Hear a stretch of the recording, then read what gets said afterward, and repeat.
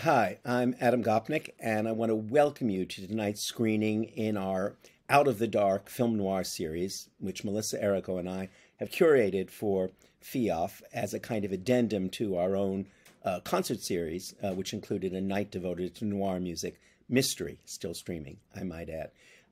Tonight's film is one that I take particular delight in presenting to you because it's Jean-Pierre Melville's 1959 noir classic, Two Men in Manhattan. Our subject in all of these films is the dialogue and darkness back and forth between America and France, and no film ever made encapsulates that dialogue with more verve and surprise than Two Men in Manhattan. Melville is, of course, a filmmaker known for his dark films in France. This one, uniquely, is set here in New York. Perhaps the most famous of all his films is Army of Shadows, an extremely troubling study of betrayal and commitment within the French resistance.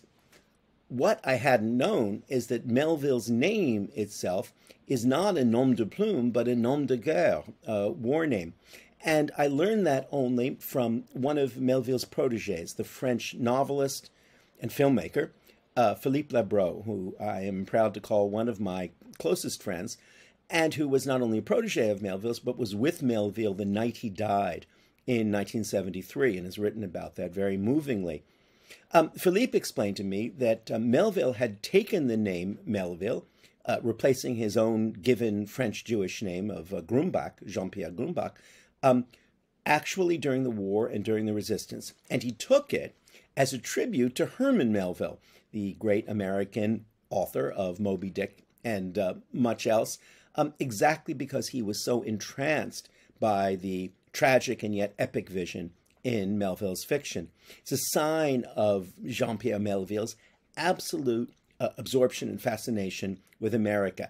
And nowhere in his work was that realized with a more kind of hallucinatory, what the French call hallucinant, dreamlike, almost surrealist devotion than here in Two Men in Manhattan. On the surface, it's a fairly straightforward story about two French reporters stationed in New York who have to follow the trail of a French diplomat who's turned up dead. It turns out that he died in his girlfriend's apartment, though fully dressed somehow, a French touch. The story itself is serviceable, but what it's in service of is this astonishing vision that Melville offers us of the French idea of New York as it was refracted through all the previous film noir that the French and Melville had seen coming out of the American 40s and 50s, and which they then reinterpreted in their own distinctly Gallic fashion. We're all familiar with the countless American films about the idealized and romanticized American idea of Paris that filled cinema in the 1950s. Vincent Minnelli's An American in Paris, and again Minnelli's Gigi are classics of that kind, and there are many others. But this film, Two Men in Manhattan, is a study in the French vision of delirious New York.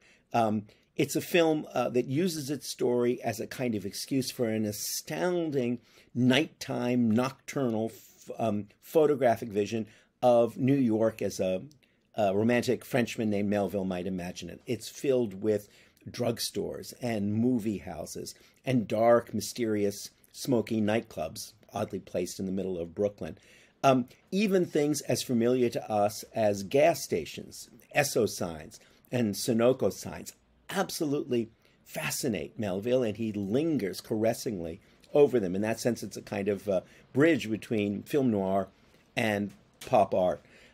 Much of the film is spent simply watching these giant American cars, which must have seemed as astounding as flying saucers to the French eye, navigate their way through dark New York streets. And Melville can't get enough of that. It's a kind of vision of a city that's simultaneously a paradise of overcharge and excess and an inferno of sin, betrayal, and doubt. The very last scene where something significant happens with the New York sewer is unforgettable as a kind of existential gesture set here in New York. There's no vision of New York that is at once less familiar to a New Yorker who can't see New York romantically, and yet more deeply registered within a poetic imagination than this film. Jean-Pierre Melville, who plays the lead himself. It's the only time he ever performed, and he has the beautiful expressive face of a Jewish comedian. Two Men in Manhattan, Deux Hommes dans Manhattan, 1959, Jean-Pierre Melville. Enjoy it.